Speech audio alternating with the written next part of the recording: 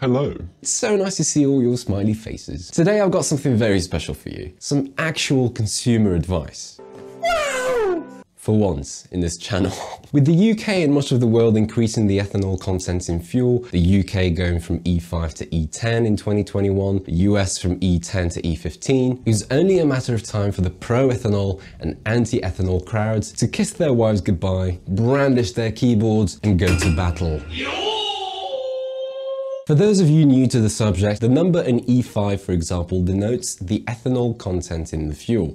Well, duh. E0 having 0% ethanol in it and therefore 100% petrol or gas. What's up with the word gas, by the way? Who went, oh, I know. Let's call this liquid a gas. That won't confuse people. Now, I'm making a conscious effort to make this video as short as possible, so I will sidestep making a lecture on ethanol as there are so many dangerous generalizations from both sides on it, and I want to do it justice and treat the subject in its separate video. So for the purpose of this video, I'll make the assumption that you have genuine concerns about ethanol for your bike or car or boat or motorized bicycle or mobility scooter. They see me rolling.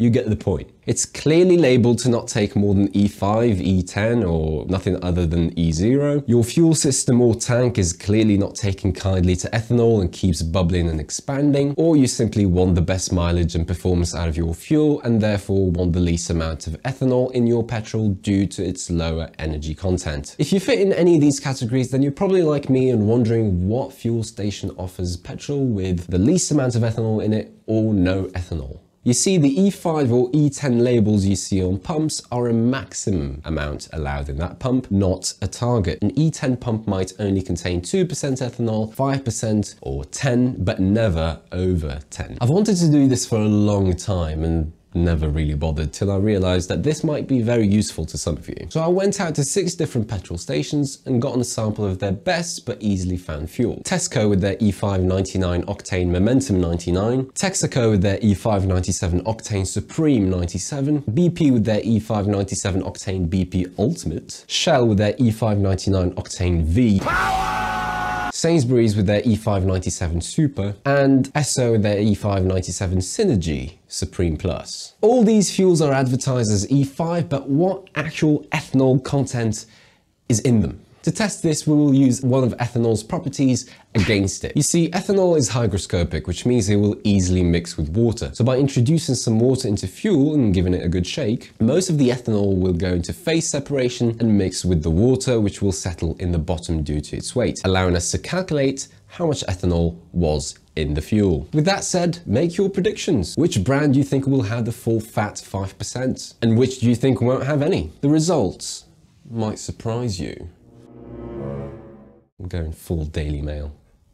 So here we've got all our fuels in the flesh. This is the BP Ultimate, Texaco Supreme, Esso Synergy Supreme Plus, Sainsbury Super, Tesco Momentum 99 and Shell V Power. The first thing you notice is the difference in colours. I hope it comes across on the camera, but on one end you have the BP fuel, which could literally be mistaken for water. It is that clear and colourless. At the other end of the spectrum is the Shell fuel, which has this strong yellow-green hue to it. And in between are these different shades of yellow. Texaco and Esso look identical, and so do Sainsbury's and Tesco, which makes you think. But anyway, this is not a color test, it's just always interesting to see that what you'd think is the same premium fuel does visually look slightly different from one place to the other. There's clearly different compositions and additives in the fuel, or at the very least, different dyes used. So the process for each fuel went like this. Add 10 milliliter of water, add 60 milliliter of the fuel to be tested, be a clumsy idiot and almost set the lab on fire, give it a good shake for about a minute, let settle for 10 minutes, make note of where the water is, clean and repeat. Any excess of water over the original 10 milliliter is ethanol. So if the level rises to 13 milliliter, for example, that means 3 milliliter above the original 10 milliliter. And therefore 3 mil divided by 60 mil of fuel gives us 5%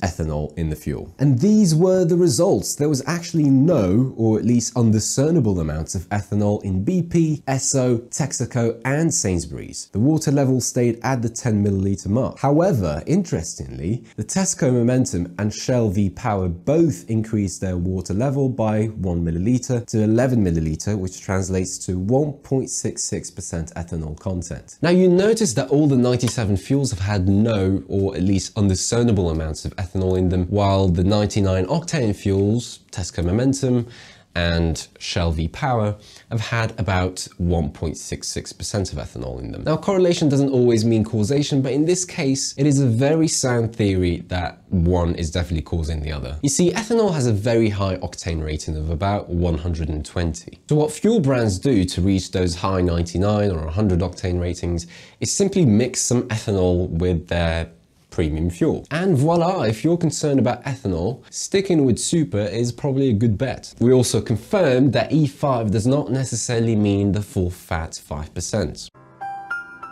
If you want to make your own ethanol-free fuel, then the method I've shown is not a bad way to go about it. If you can make a container or a bottle with a tap at the bottom of it, you can do all the mixing there, and then once phase separation is finished, you can just open the tap, let the water ethanol mix out, and job done. Two words of caution, however. There will still be some ethanol residue in the fuel, and most importantly, the fuel will have lost a lot of its resistance to knock. So it is best to use an octane booster, ideally one that's not made of ethanol, hopefully for obvious reasons. An important disclaimer I need to make here: the results found here are representatives of the batches I got from those specific fuel stations on that particular day. Blends and therefore ethanol content, although unlikely, can change from one day to the other, and very likely from one region to the other. Take this test as only guidance and baseline for what fuels are like. While it won't be massively different around the southeast of England, it might be a completely different story in Scotland or Devon or whatever. Make your own tests or buy ethanol-free fuel from specialist companies if you're very concerned. If you found this video helpful, then you know what you need to do,